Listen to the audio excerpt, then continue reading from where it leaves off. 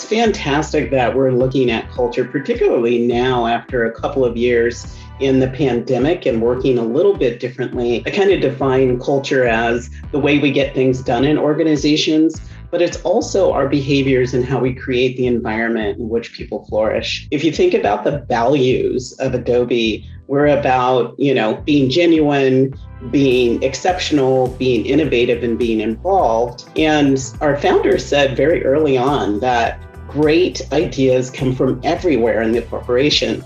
And so what that means from a collaboration perspective is we've got to go deep and wide in our organization to connect people. And that all starts with the individual. And so culture is really critical, not only now, but it has always been. When I think about getting back to basic, I kind of put this into a couple of categories. The first thing in back to basics is really around our leadership. And so you've talked about play and productivity.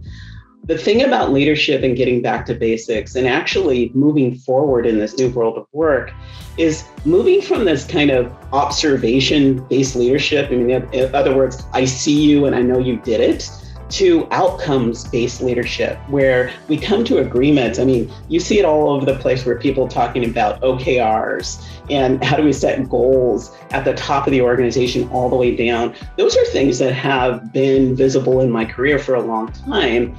But how do we help people, perform when we're just talking about expectations and outcomes? And I think that's where we need to measure things a little bit differently. We need to get back to basics in terms of automation and freeing up people to do the higher level work, or what I call tapping into the human brilliance. And those are some basic things. When I think about where Adobe is going with the future of work, we want to basically be digital first. We want to be hybrid. We want to be flexible. And in my mind, there's multiple things that are at play. The center of that is a person's well-being, thinking about things like synchronous and asynchronous work. How do you onboard people when everybody is distributed across? Is there going to be an equitable experience between those people we onboard in real life versus those people we onboard virtually? How do we raise the dexterity of digital in the enterprise? Exchange knowledge in a way that we're uplifting knowledge together and possibly creating that knowledge together.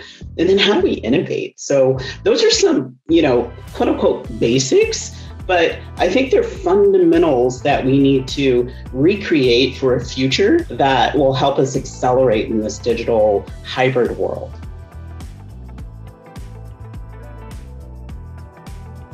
So Adobe, for those who may not know, is more than Photoshop. We have three clouds.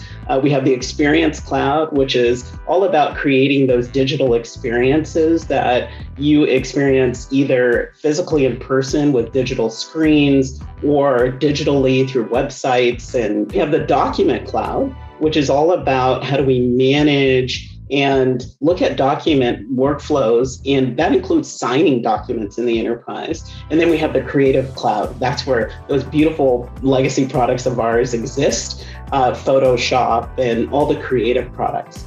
So if you look at that across what employees experience in their kind of hire to alumni experience, you can use many of these products all the way across. We use AEM, which is a part of the Experience Cloud, for our intranet to communicate with employees and create knowledge and content that delivers the messages, policies, and processes that employees need to know.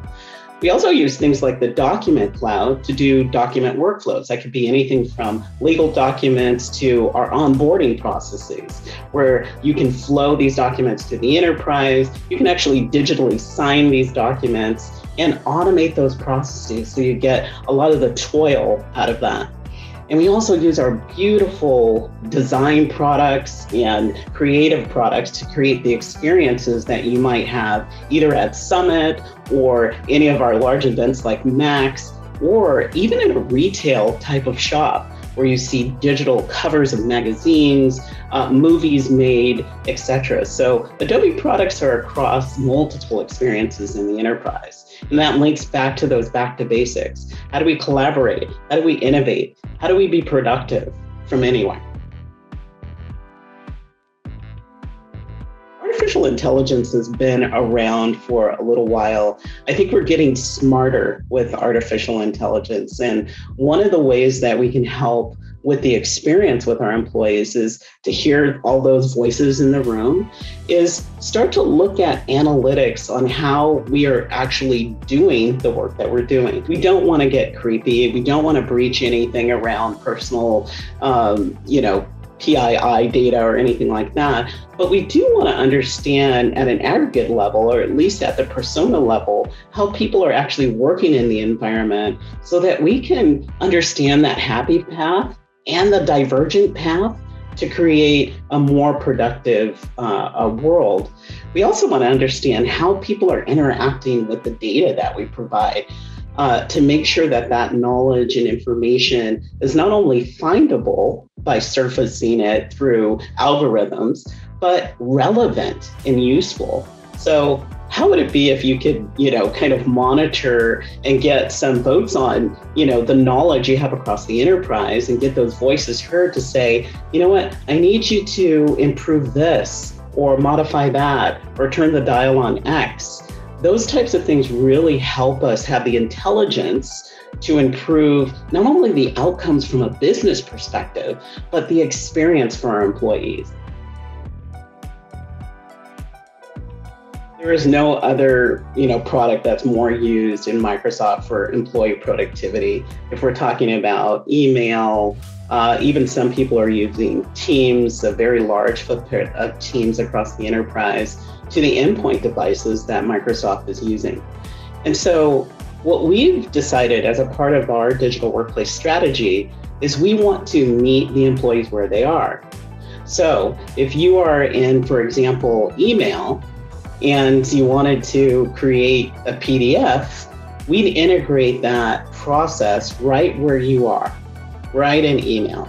If you want to come into Teams and you want to do some document exchange or sign a document, you can be right in Teams in a meeting like this one and actually review documents together, create document automation, those types of things.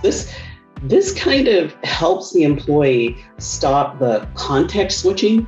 We know that this can, this kind of environment can be quite intense for all of us, a huge cognitive load.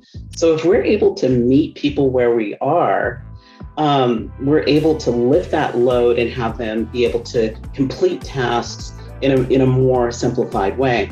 So partnerships like Microsoft are super critical.